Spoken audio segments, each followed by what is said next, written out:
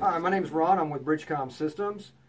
Today I want to show you a system we recently created for a customer who had a problem. Okay, the problem was that they had one antenna for a UHF system and they weren't able to put any more antennas up, but they had two repeater systems that they wanted to manage and also use that same antenna.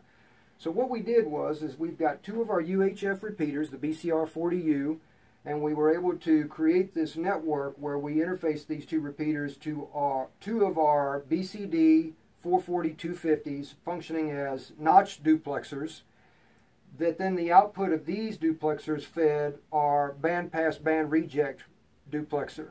So what we've got effectively is a two-channel system and a filtering scheme where we use one antenna.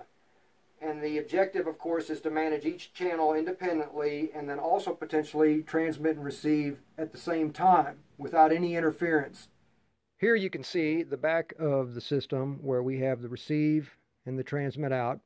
These are the transmitter outs going to the respective ports of the duplexers, and then of course the 8-cavity band pass band reject filter right there. Okay, so this output here will then go to the antenna feed line, and you have power from the AC line available or the DC back there if you want to feed it from an external power supply.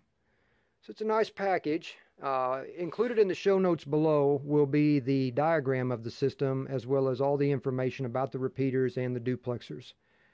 And we can be reached at our website at bridgecomsystems.com or on our phone number at 816-532-8451. And if we could help you out, we'd love to. Thank you very much.